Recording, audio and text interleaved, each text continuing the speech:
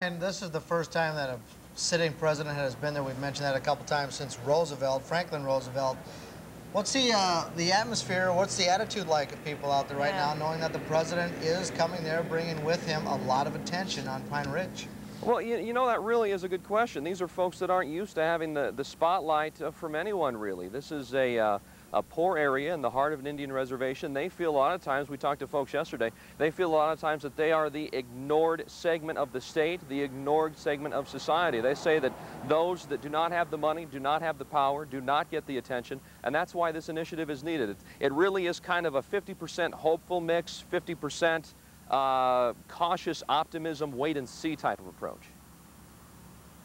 Has there been any kind of a negative reaction that you've gotten from the people out there? I know that there have been some problems, you know, down in the White Clay area with Nebraska, with some murder investigations. We've talked about that during the news. But obviously this is something different, but has there been any negative response out there that you've seen? Well, you know, Scott, at least for the moment, it seems that the folks, at least the folks that we talked to in Oglala, really see it as two different situations. They see situation number one, the activists in White Clay, and also upset about these two murder investigations they feel have been swept under the rug.